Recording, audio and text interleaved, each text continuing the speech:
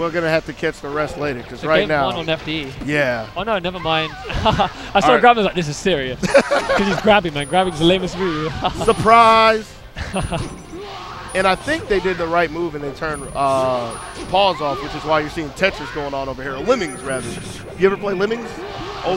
Lemmings, old computer game? Of course I have, dude. Okay, I'm a retro gamer. I love those kind of things. What's the music? No, that's a different game. You probably don't know the music of Lemmings, but you know the concept. I'm trying to remember. But that's not important. We probably can go over to Smash Time Legends and get a copy. Good old Lemmings.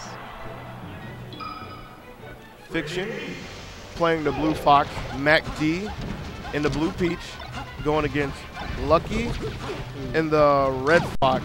So it looks like Fiction's definitely focusing on the Falco right now. Because he has not done one hit on the Fox yet.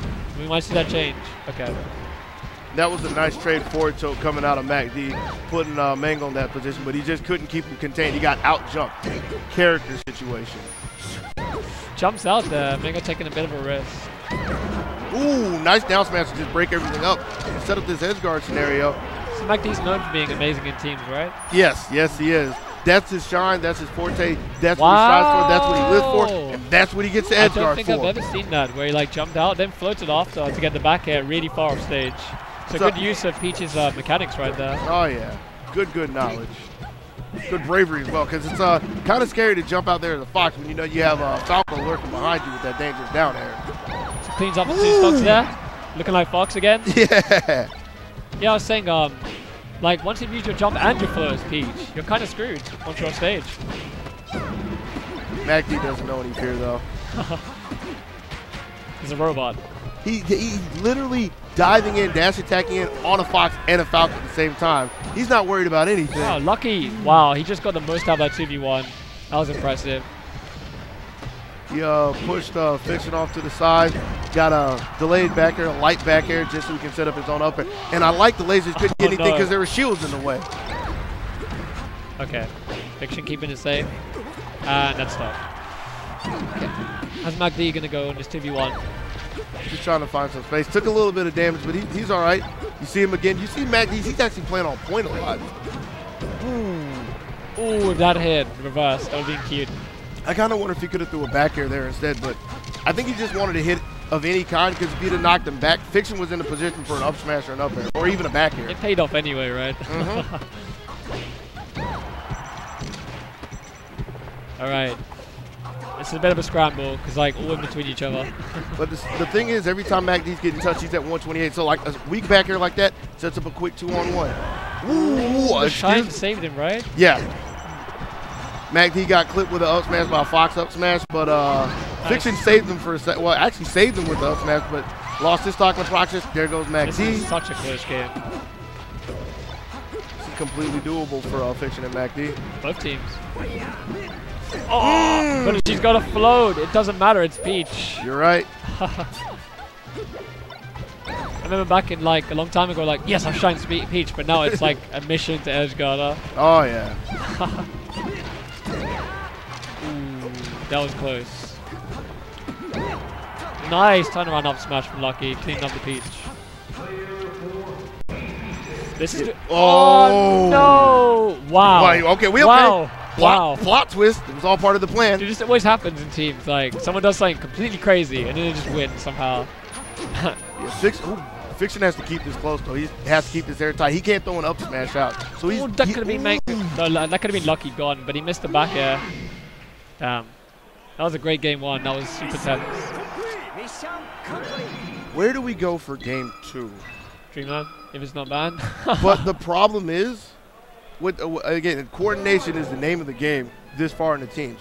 Sure, Peach lives so long, but that also could be a curse to them because if she's living at 120, 130, that's time that Lucky and Mango run into 2-on-1 on Fiction. Against this team as well, we were playing a lot of FD against them, and they seem to be quite comfortable on the stage. So that's probably why they picked the stage. They're so used to playing teams on the stage rather than the other ones. Nice by Mango to take point, set up this double edge guard scenario. Yeah, strong control from the red team there. Oh, yeah. MacD getting a good roll behind down smash. And that was a nice heads-up play by Mango to hit the deck because he would have been done. Now this is reverse of what happened a second ago because they were getting double edge guarded for a second.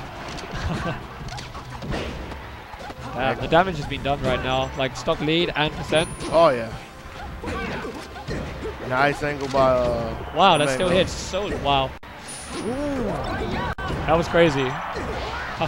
Like Falcon got hit by I think a weak neutral air and he got sent spinning backwards like a little like dreidel. Scenario we see time and time again. But Great down tilt. It's just so hard to break up the control they have on the ground. Ooh, Fiction with a bit of tech skill flops there. Happens. MacD again on point, chasing after Mango, going all the way out there. Nice. There's no hitbox there, so it's free nair. That ain't Fox. Not at all.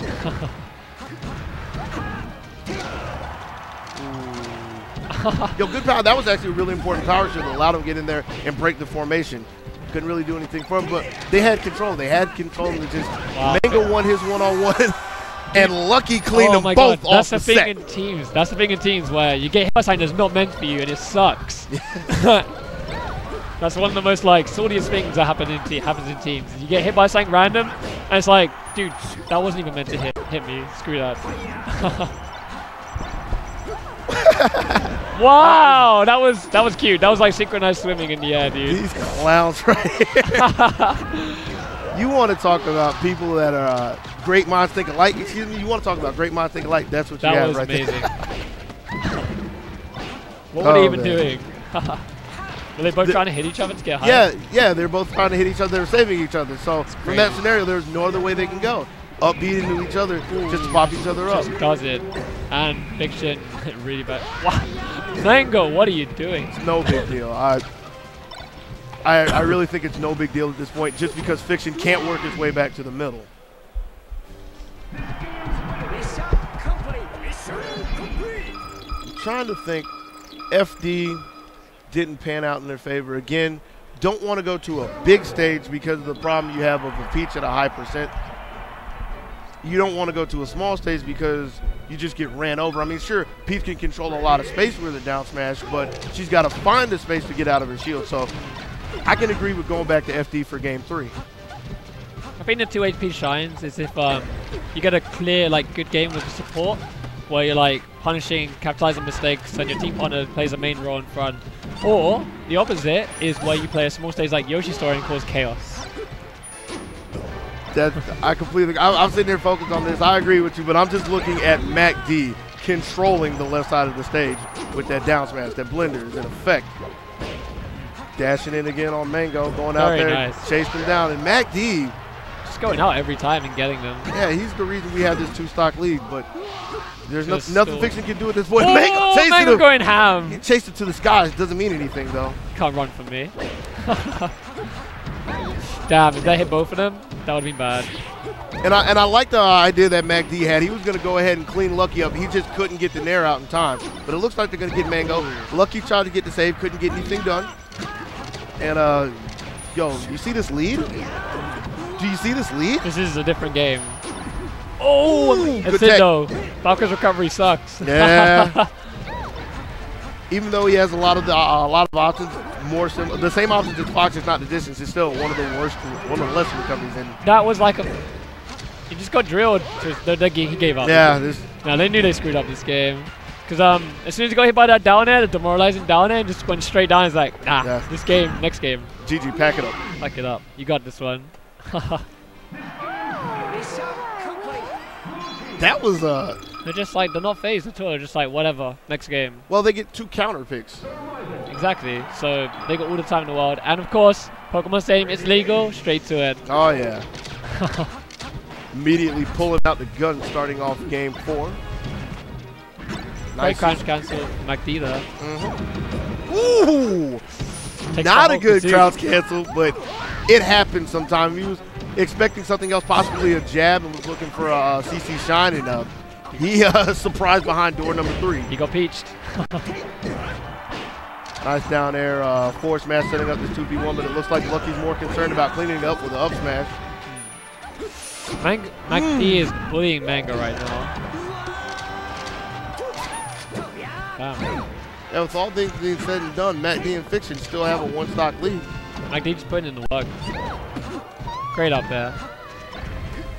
They still have a important percent lead. Excuse me, I'm trying to find the words for this. Important 78, because as long as they hold it, Fiction couldn't hold his, but 92, they can still set up good edge guards like this on Mango. Yeah, and MacD is not missing them as well. He is making the most out of every edge guard he can. Making all the good reads, calling the jumps, looking for the angles. Gets Mango's number on edge guards? Possibly. Damn. Holding the Fox off, keeping Mango out right now. Fiction on point, trying to find anything. If nothing else, trying to keep him. He rolled with it. He was in his head. He knew. He's in his head, in your head. Yeah, he's totally in Lucky's head with that. Okay. Fiction trying to feed MacD some setup, trying to keep Lucky contained. Just backs him up. And here we go again. Good nair. Oh my! And MacD just like ran him with a floating air randomly and cleaned him out. Wasn't expecting that at all. I mean, there was nothing wrong with it. Where were they going to go? There was no platforms they could really get to in the situation. And the thing is, even if he hit Fiction, he was on the other side, so he wasn't going to die regardless. Exactly. Fiction trying to keep Mango walled out. Can't really do it. And Mango's going in immediately on MacD, trying to hit him. They won that quick kill. They couldn't get it. They couldn't get it. Ooh.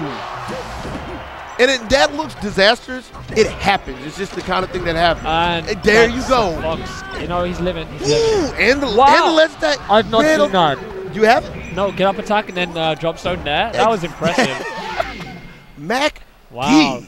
This is not looking like it's in control of Mango and Lucky anymore. And that was their counter pick. Yes, that was their first one. And they got controlled most of the match. MacD. MacD's putting in a lot of work, and Fiction is getting the kills at the right time.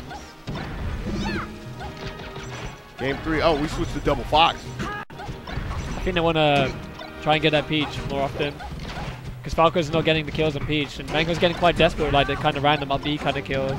I think another thing that he's possibly thinking of is scenarios like that, where MacD's been hitting a lot of off-stage edge guard. Yep. He's going out a lot. So by switching to Fox, he gets the option to fade away and look for other resources to recover rather than having to stay close to the ledge in the range of MacD. Yeah, and like other options like a better stool in the air, for example. Yeah.